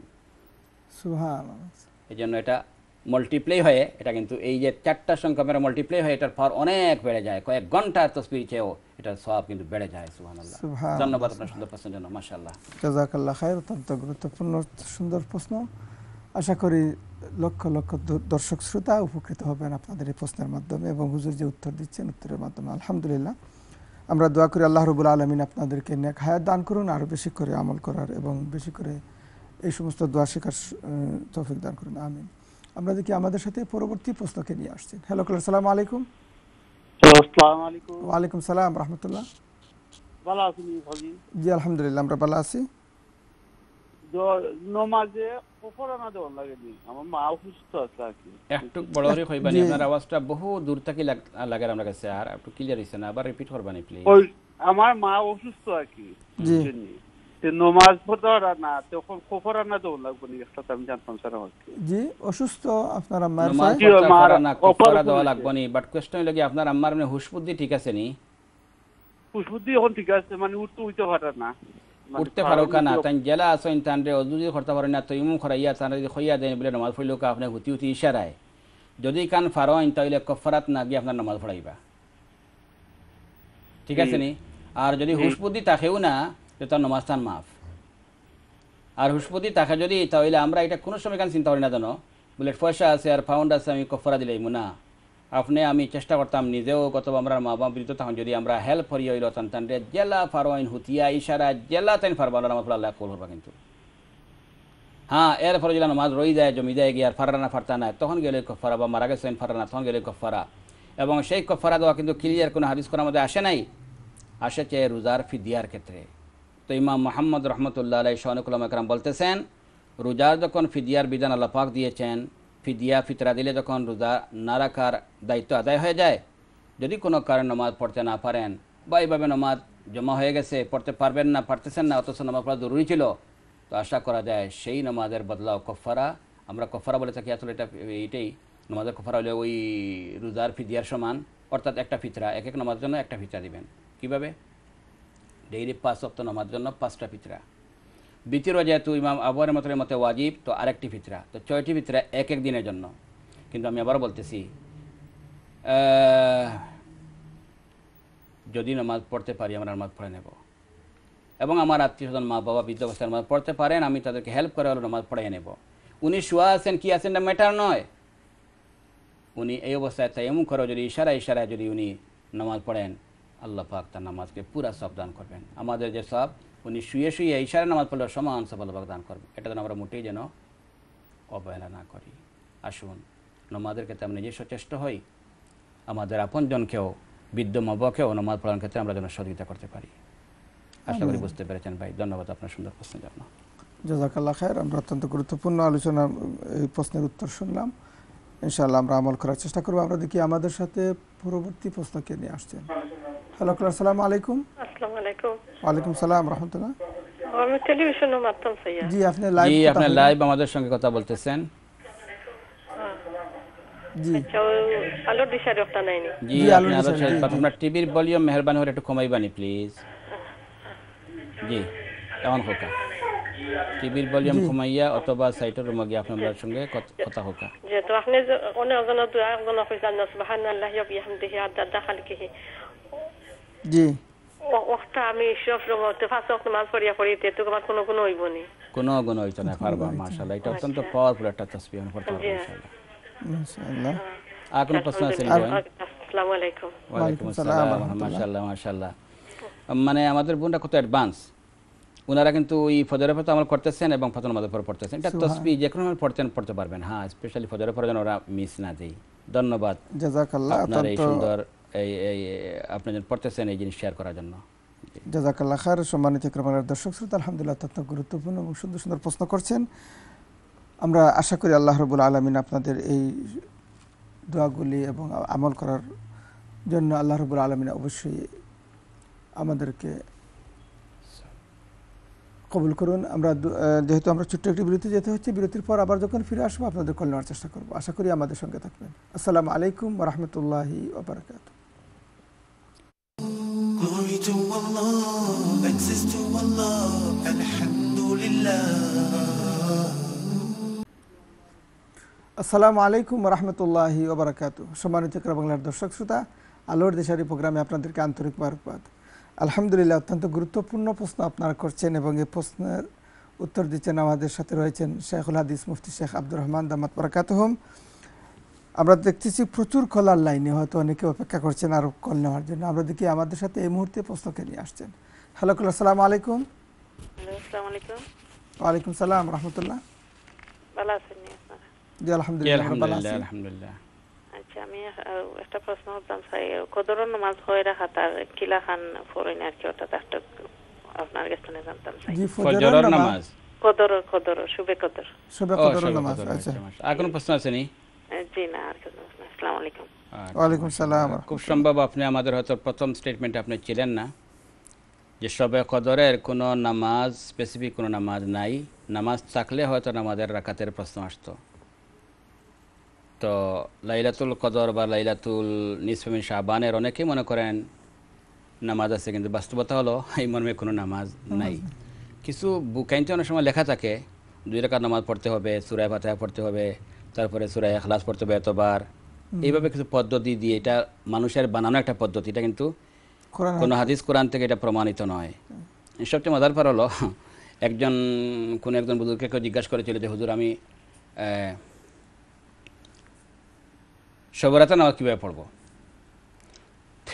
উনি যোগ করেছিলেন যে নওয়াইতুন উসাল্লি সালাতাল কিতাব, উনি বছরই সালাতাল বছরই, যে আস্তে 1 বছরের মসজিদে জীবনেও আসে নাই, কিন্তু লাইলাতুল নিসফে মিন শাবানে মসজিদে চলে আসছে। তো উনি বলছিলেন যে তোমার নামাজের নিয়ত হবে সালাতুল বছরই, সারা বছরের জন্য আমি 2 রাকাত পড়ে নিতেছি। এটা যোগ করেছেন, এটা বাস্তবতা নয়। মানে আসলেই কিন্তু এইভাবে কোনো আলাদা কোনো খাস নামাজ নয়।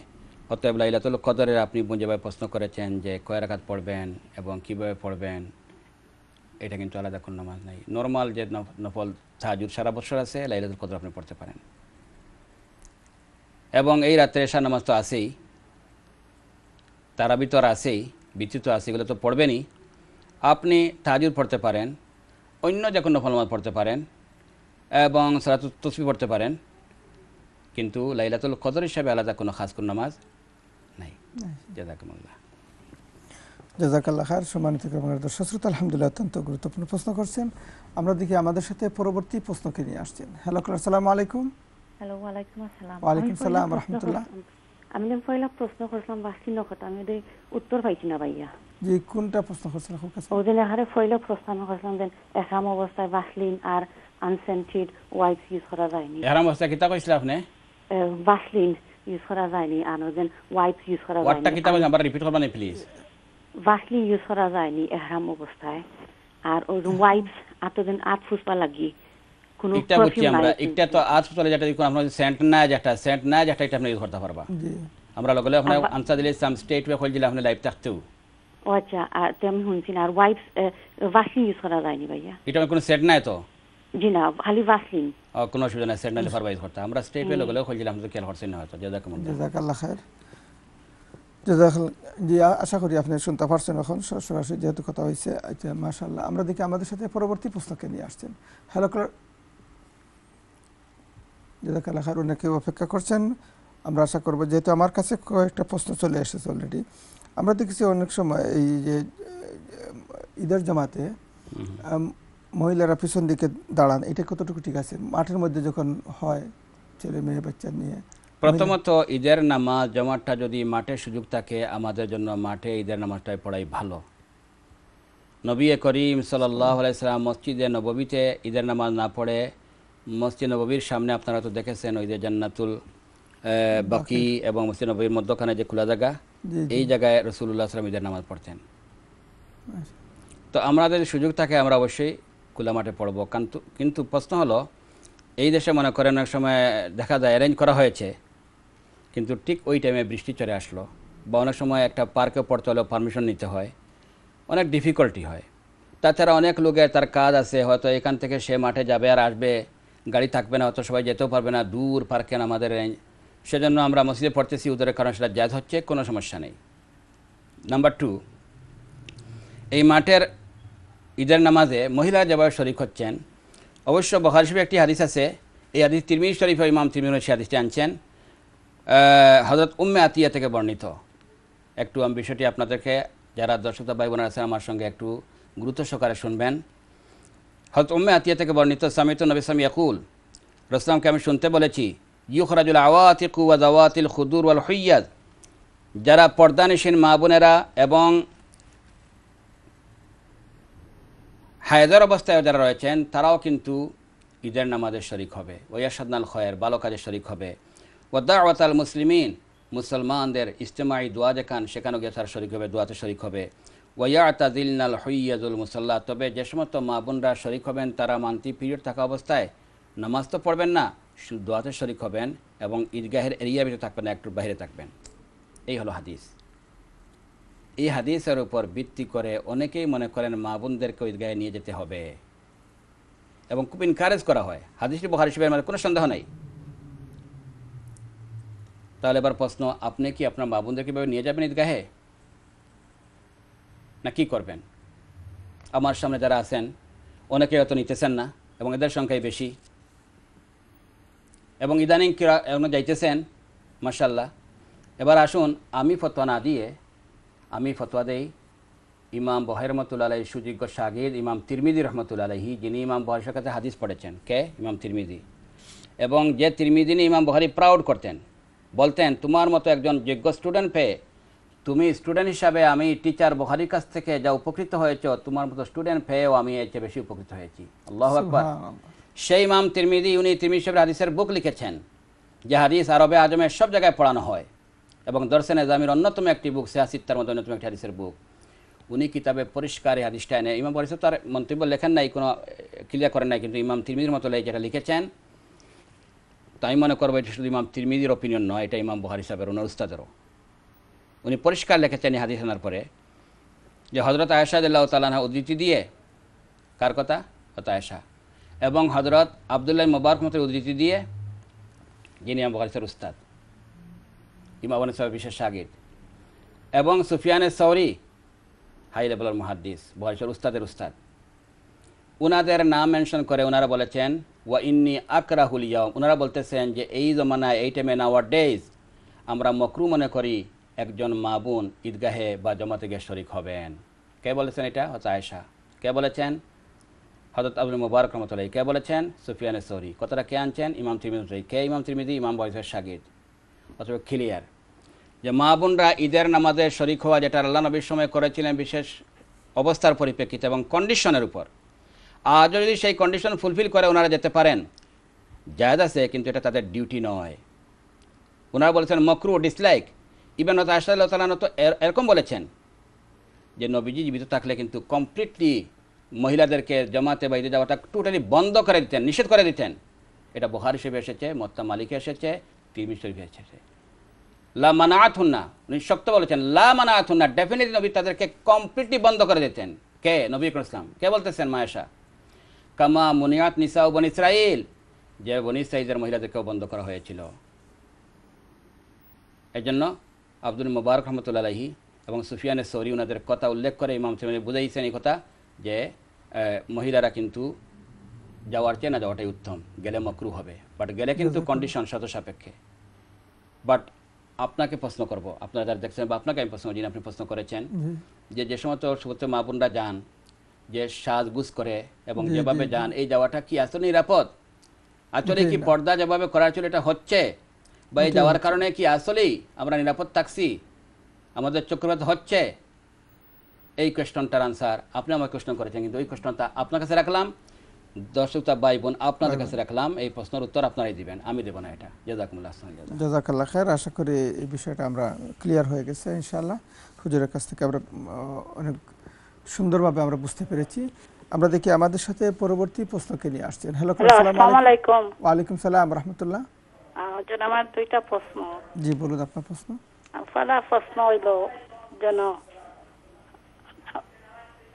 জি বলুন। একটা পয়লা প্রশ্ন হইল যেন, ইন্নাকা এক বই না কইছে ইন্নাকা আফুন তুহিবুল কারিমুন তুহিবুল আফওয়া, আমরা পড়ি ইন্নাকা আফুন তুহিবুল আফওয়া ফাফু আন্না ইয়া গাফুরু। ওটা ঠিক না? ওটা ঠিক। আচ্ছা। আর নিয়মে কুরআনও আমরা সবসময় পাইছি বা পড়েছি যে সুবে কদর নামাজ 27 বার কুরআন দিয়া 2 রাকাত বা 25 বার কুরআন দিয়া 4 রাকাত, একটা তো হুজুর কইছেন এটা ঠিক না, কোনো ফিক্স নাই। আমরা তো এখন এটা বন্ধ করতে আমার হলো লেখছেন 3 বার ইয়াসিন সূরা পড়েন, 7 বার সূরা দাখান, 2 সূরা দুখান পড়েন, এগুলো কি ঠিক আছে? কোন প্রশ্ন আছে নি? কোন প্রশ্ন আছে নি? আচ্ছা, ওনার কোন প্রশ্ন নাই। জাযাকাল্লাহ। তো ওনার প্রথম প্রশ্ন হলো ইন্নাকা আফুউন কারীমুন তুহিব্বুল আফওয়া ফাফু আন্নি, একজন বোন বলেছেন, এবং ওনারা বলে থাকেন ইন্নাকা আফুউন তুহিব্বুল আফওয়া ফাফু আন্না ইয়া গাফুরু ইয়া গাফুরু ইয়া গাফুরু, কোনটি ঠিক? তো মেন হাদিসে এটা এসেছে আল্লাহুম্মা ইন্নাকা আফুউন তুহিব্বুল আফওয়া ফাফু আন্নি, এবং কোন বর্ণনাতে ইন্নাকা আফুউন কারীমুন তুহিব্বুল আফওয়া ফাফু আন্নি, এই দুটো হাদিস এসেছে। ঠিক আছে? আন্নির অর্থ হলো আল্লাহ তুমি আমাকে মাফ করো। এখন প্রশ্ন হলো, মনে করেন আমি যদি আপনাদের সবাইকে নিয়ে আমি বলি আল্লাহ তুমি মাফ করনেওয়ালা, তুমি দয়াল, তুমি আমাকে মাফ করতে, আমি বলবো না। আপনার সবাইকে যদি আমি একসাথে দোয়া করি কালেকটিভলি, কী বলবো আমি? আল্লাহ তুমি আমাদেরকে মাফ করো। তো বাংলায় যখন আমার পরিবর্তে আমাদেরকে বলবো, আরবিতেই সেভাবে ফাফু আন্নির পরিবর্তে ফাফু আন্না বলতে হবে। এই হলো ব্যবধানটা। ইয়া গাফুরু ইয়া গাফুরু ইয়া গাফুরু 3 বার আপনি এটা অ্যাড করেছেন, এটা কিন্তু মেন হাদিসের মধ্যে নয়। এটা হয়তো আপনার নিজের পক্ষে অ্যাড করতেছেন, হয়তো অ্যাড করলে নাজেজ হবে না, উত্তম হবে হাদিসে যে দোয়াটি যেভাবে এসেছে যেভাবে রাখাটা। ইয়া গাফুরু ইয়া গাফুরু আল্লাহ তুমি মাফ করি, আল্লাহ তুমি ক্ষমা করি, আল্লাহ তুমি ক্ষমা করি, এটা বলতে পারেন। কিন্তু উত্তম হবে হাদিসে যে আলফাজগুলো আছে, হাদিসে আলফাজ 2 ধরনের। আল্লাহুম্মা ইন্নাকা আফুউন তুহিব্বুল আফওয়া ফাআফু আন্নি। আবার কোনো বর্ণনাতে কারিমুন সহ আল্লাহুম্মা ইন্নাকা আফুউন কারিমুন তুহিব্বুল আফওয়া ফাআফু আন্নি। তবে হ্যাঁ, যদি একটা গ্রুপ বা একটা কালেকটিভলি আপনার অনেককে নিয়ে বলতে চান, আমাদেরকে মেনে নিতে করতে চান, তাহলে ফাআফু আন্নির পরিবর্তে বহু বচন ইউজ করবেন ফাআফু আন্না। এই হলো ব্যবধান। আশা করি বুঝতে পেরেছেন। তো অনেক সময় হয় কি, কোনটা সঠিক কোনটা অঠিক আমরা নিজেরটার সঙ্গে যখন আমরা কম্পেয়ার করি তখন সঠিক অঠিক আমরা চলে যাই, কিন্তু একটি সঠিক আছেই, আমরা অবশ্যই সঠিকটা জানবো এবং সঠিকটা করার চেষ্টা করব। 1 2 নম্বর প্রশ্ন, আপনি বলেছেন একটি বুকের উদ্ধৃতি দিয়েছেন। তো অনুরোধ থাকবে কোনো বুকের উদ্ধৃতি না দেওয়াটাই ভালো। আপনি যদি আমাদের কথার উপর আস্থা রাখেন, এবং আস্থা রাখাটা আপনার জন্য উচিত, এবং আপনারা প্রশ্নকারী যারা, আপনাদের কাছে অনুরোধ, আপনারা যারা আস্থা করেন তার কাছে প্রশ্ন করবেন, কারণ আপনার আস্থা অত্যন্ত প্রয়োজন রয়েছে। উইদাউট আস্থা যদি আপনি প্রশ্ন করেন, আপনার আমার সন্দেহ চলে থাকবে। আপনি যাকে আস্থা করেন, ফাসআলু আহলা যিকরি ইন কুনতুম লা তা'লামুন, যারা জানে তাদেরকে আপনি জিজ্ঞাসা করে তার কথা মেনে নেবেন। যদি আপনি আস্থাহীন হয়ে যান এবং বারবার জিজ্ঞাসা কিয়ামত পর্যন্ত করতে থাকেন, আপনি সমাধান পাবেন না, পাবেন না, পাবেন না। আপনি যদি রোগী হন, একজন ডাক্তারকে অবশ্যই আপনি বেছে নিতে হবে এবং তার প্রেসক্রিপশনকে আপনাকে মেনে নিতে হবে। নতুবা আপনি যদি শুধু ডাক্তার চেঞ্জই করেন, বারবার কিয়ামত পর্যন্ত জীবের কাছে যান, ঔষধ আপনি সেবন করেন না, আপনার রোগ কখনো যাবে না, কখনো যাবে না। আমি যেহেতু ক্লিয়ার বলেছি যে এটা হাদিস দ্বারা প্রমাণিত নয়, কোনো বুকে আছে, থাকতেও পারে, আমি এটা বলেছি। অনেক আপনি অনেক বুকে আমি বলবো এরকম থাকতে পারে, কিন্তু এ ধরনের কোনো পদ্ধতি হাদিস দ্বারা প্রমাণিত নয়। অতএব এটাকে সুন্নত মনে করবেন, ইবাদত মনে করবেন। এমনি যদি কেউ কারো পক্ষ থেকে নিজে এসে পড়ে নেয় সেটা ভিন্ন কথা, কিন্তু এটা হাদিস দ্বারা প্রমাণিত সহি কোনো পদ্ধতি নয়। এমনি হঠাৎ করে যে কেউ পড়ে নিল যে আমি আলহামদুলিল্লাহ পরে আমি কুল্লাহ 3 বার পড়লাম, পড়া যেতে পারে যে কোনো নামাজে, কিন্তু এটাকে একটা সুন্নত বা একটা হাদিস হিসাবে মেনে নেওয়ার অর্থ এটা দাঁড়ায় যে আল্লাহ নবী করেছেন, করার কথা বলেছেন, এটা মোটেই এই পর্যায়ে নয়। তো আপনি কী করবেন প্রশ্ন, যে আপনি পড়বেন কি না পড়বেন না, এই ধরনের না পড়াটাই উত্তম। কি বললাম আমি? না পড়াই উত্তম। আর যদি আপনি মনে করেন এটা সুন্নত বা হাদিসে প্রমাণিত, তখন এটা ডেঞ্জার হয়ে যাবে, এটা কখনো জায়েজ হবে না, বরং এটা মারাত্মক অন্যায় হবে। কারণ যেটা হাদিস নয়, আপনি যেটা হাদিস হিসাবে মনে করেন বা হাদিসে বিশ্বাস করেন, এটা কিন্তু আবার ডেঞ্জার হয়ে যাবে। মান কাযাবা আলাইয়া মুতাআম্মিদান ফালইয়াতাবাওয়া মাকআদাহু মিনান নার, জাহান্নামে যেতে হবে। আল্লাহ আমাদেরকে হেফাজত করুন। আমি জাযাকুমুল্লাহ। আরো বেশি করে হয়তো কষ্ট করে অনেক বেশি সূরা পড়লেন নামাজ পড়েন, তারপরেও এটা কিন্তু ফায়দা হবে না। এমনি করে যদি কেউ মনে করেন আমি নফল পড়তেছি, আমার মনে জাগলো যে আমি আলহামদুলিল্লাহ পরে কুল্লাহ 3 বার পড়বো, এমনিতেই আমি করে নিছি, এটা কোনো আল্লাহ নবী করেছেন বা এই রাত্রে খাস নামাজ করতে হবে এই মনোভাব না নিয়ে, তখন একটা পর্যায়ে আছে। আর যদি আমি এটাকে বিশ্বাস করি যে এইটা ওই রাত্রের নামাজ এভাবে করতেই হবে, নবীজি করেছেন বা এটা সুন্নত, তখন কিন্তু হাদিসের প্রয়োজন, তখন এটা কিন্তু জায়েজ হবে না। কথাটা হয়তো সব ক্লিয়ার হয়েছে। জাযাকাল্লাহ খায়ের। প্রচুর কলার লাইনে, তারপরেও যেহেতু আমরা আজকের বিষয়ের উপর কিছু আলোচনা হুজুরের কাছ থেকে এবং আরও কিছু গুরুত্বপূর্ণ কথা হয়তো আমরা শুনতে পারবো। একজন দর্শক শ্রোতারকে বলছি, আপনারা আশা করি দুঃখিত হবেন না, যেহেতু আমাদের সময় একেবারে শেষ পর্যায়ে চলে এসেছে। হুজুরের কাছ থেকে কিছু কথা শুনে এরপরে আমরা কিন্তু আজকের প্রোগ্রাম সমাপ্তির দিকে চলে যাব। জি, সবাইকে অশেষ ধন্যবাদ। বিশেষ করে দর্শক ভাই বোনদেরকে রমজান শরীফের শেষ দশকে আবার অভিনন্দন জ্ঞাপন করছি। আজকে রমজান শরীফের 24 তারিখ। আল্লাহ যে বলেছেন আইয়ামা মাদুদাত, হাতের গোনা কয়েকটা দিন, চলে গেল চলে গেল চলে গেল, চলে যাচ্ছে চলে যাচ্ছে, চলেও যাবে। রমজান চলে যাবে, একদিন হয়তো আপনাকে আমাকে পৃথিবী চলে যেতে হবে। কোয়েশ্চন, আগামী বছর রমজান তো আসবে, হয়তো আপনি আমি থাকতেছি কিনা থাকছেন, এটাই কোয়েশ্চন। এর জন্য আসুন রমজান শেষ হওয়ার আগে যেন আমরা আমাদের গুণাগুলো শেষ করে দিতে পারি। আসুন লাইলাতুল কদরকে যেন আমাদের বাইকে জুটিয়ে নিতে পারি। আসুন তওবা করে রমজানের ভিতরে যেন আমরা ক্ষমা নিশ্চিত করে নিতে পারি। এবং আরেকটি বিষয় আমি আপনাদেরকে বলবো, ঈদের দিন আমরা অনেক সময় ঈদ মুবারক বলে থাকি, এটা কি জায়েজ? অনেকে বেদাত বলে ফেলেন, কিন্তু যেহেতু একজনে আরেকজনকে খুশি বিনিময় করার জন্য আমরা অনেক সময় বিভিন্ন ওয়ার্ড ইউজ করে থাকি, কংগ্রাচুলেশন বলে থাকি বা বিভিন্ন ওয়ার্ড আমরা ইউজ করে থাকি। এটা নর্মাল হিসেবে যদি দেখি তাহলে এটা জায়েজ রয়েছে, এবং ঈদ মোবারক যদি কেউ বলেও ফেলে নির্ভরযোগ্যের মধ্যে এটাকে বেদাত বলা যাবে না, তবে এটাকে আপনি সুন্নত মনে করবেন না। সাহাবা কেরাম কোনটি করতেন? তো হাফিজ ইবনে আব্দুল আসকান ফথুল বারী 446 পৃষ্ঠায় উল্লেখ করেছেন, জুবাইর ইবনে নুফায়ের রহমতুল্লাহ আলাইহি উনি বলতেছেন, কানা আসহাবু রাসূলিল্লাহ সাল্লাল্লাহু আলাইহি ওয়াসাল্লাম ইযা ইলতাকাউ ইয়াউমাল ঈদ, নবীর সাহাবায়ে কেরাম যখন ঈদের দিন তারা পরস্পর সাক্ষাৎ হতো, ইয়াকুলু বাযুহুম লিবাযিন, তখন ওনারা একজন আরেকজনকে ধন্যবাদ দিতে গিয়ে ঈদের কৌশল এবং খুশি বিনিময় করতে গিয়ে বলতেন, তাকাব্বালাল্লাহু মিন্নি ওয়া মিনকা। কি বলতেন? তাকাব্বালাল্লাহু মিন্নি ওয়া মিনকা, আল্লাহ যেন এই রমজান শরীফের সবকটি আমল আমার এবং আপনার জন্য কবুল করে নেন। এটাই হলো সবচেয়ে বড় ঈদের দিনের খুশি বিনিময় করা। কারণ যদি কবুল হয়ে যায় তাহলে খুশি করার সার্থক হবে, আর যদি কবুল না হয় কিসের খুশি আমরা করব? সেজন্য বলা হয় লাইসাল ঈদু লিমান লাবিসাল জাদীদ, নতুন কাপড় পরলে ঈদ হয়ে যায় না। ঈদের দিন কুরমা ফুলাও খেলে ঈদ হয়ে যায় না। ঈদগাহে গিয়ে সামনের সারিতে বসলে ঈদ হয়ে যায় না।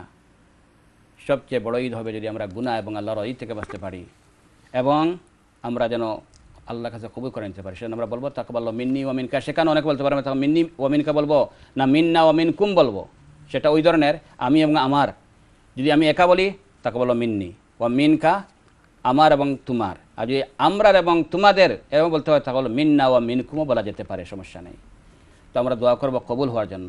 সেজন্য রমজান শুরু হওয়ার 6 মাস আগ থেকে হাসান মুসলিম বলতেছেন সবাই দোয়া করতেন রমজানের জন্য। রমজান যাওয়ার পরে আরও 6 মাস পর্যন্ত দোয়া করতেন রমজানের সব কিছু কবুল হওয়ার জন্য। আজকে হয়তো রমজান শরীফের লাস্ট আমাদের এই প্রোগ্রাম দিনের বেলায়, মানডে হয়তো আমরা অনুষ্ঠান পাবো না, আমরা ডিপেন্ড। যদি চাঁদ দেখা যায় তাহলে হয়তো আগামী রবিবারেই ঈদ, যদি দেখা না যায় তাহলে তো মানডে তো আর ঈদ হবেই নিশ্চিত ইনশাআল্লাহ, কোনো সন্দেহ নাই। ডিপেন্ড আল্লাহ পাক কোন দিন দেখায়। এখানে কিন্তু অনেকে আমরা মনে করতে পারি বলে 29 হাজার একটা দিন কমে গেল, এটা রিগ্রেট এবং আফসোসের কোনো কারণ নেই। কারণ আল্লাহর ইচ্ছা মতো উনি রমজানকে 29 বানাইতে পারেন, 30 বানাইতে পারেন। আসুন রমজান শরীফের সিয়াম সাধনার মাধ্যমে লাইলাতুল কদর পাওয়ার ভিত্তিতে আমরা যেন আমাদের জীবনকে চেঞ্জ করে নিতে পারি এবং এই রমজানে যা দোয়া করেছি সব যেন কবুল হয়, জাতির পরিবর্তন যেন নেমে আসে। আমিন। জাযাকুমুল্লাহ খাইরান। জাযাকাল্লাহ খাইর। সম্মানিত ইকরাম বাংলার দর্শক শ্রোতা, আলহামদুলিল্লাহ আমরা অত্যন্ত গুরুত্বপূর্ণ আলোচনায় আজকে পবিত্র রমজানের শেষ 10 দিনের ফজিলত এবং ঈদ উল ফিতর কীভাবে পালন করতে হয় বিষয়ের উপর শাইখুল-হাদিস মুফতি শেখ আব্দুর রহমান দামাত বারাকাতুহুর কাছ থেকে আমরা শুনতে পেলাম। যেহেতু আমাদের এই পবিত্র রমজান দেখতে দেখতেই শেষ হয়ে গেল, আর হয়তো জীবনে যদি আবার আল্লাহ রাব্বুল আলামিন আমাদেরকে হায়াত দান করেন তাহলে আমরা পাবো, নতুবা তো আমাদের হয়তো শেষ রমজান হয়ে যেতে পারে। এর জন্য সবার কাছে আমরা দোয়া চাচ্ছি আল্লাহ রাব্বুল আলামিন যেন আমাদের সিয়াম এবং নামাজ ইবাদত বন্দেগী আল্লাহ কবুল করেন। আমিন। যেহেতু আমাদের রমজানের পরেই আমরা, যেহেতু রমজানের জন্য আমরা শুধু সোমবারে এই 2টা থেকে 3টা পর্যন্ত ছিল, কিন্তু রমজানের পরে আবার প্রতি রবি, সোম এবং মঙ্গলবার রাত 10টা থেকে 11:30 পর্যন্ত আলোর দিশারি প্রোগ্রাম দেখার আমন্ত্রণ জানিয়ে আজকের মতো এখানেই বিদায় নিচ্ছি। ভালো থাকুন, সুস্থ থাকুন। সুবহানাকাল্লাহুম্মা ওয়া বিহামদিকা আশহাদু আল্লা ইলাহা ইল্লা আনতা আস্তাগফিরুকা ওয়া আতুবু ইলাইক। আসসালামু আলাইকুম ওয়া রাহমাতুল্লাহি ওয়া বারাকাতুহু। Glory to Allah, thanks is to Allah, Alhamdulillah. Glory to Allah, thanks is to Allah, Alhamdulillah. Praises to Allah, glory to Allah, Subhanallah. Glory to Allah.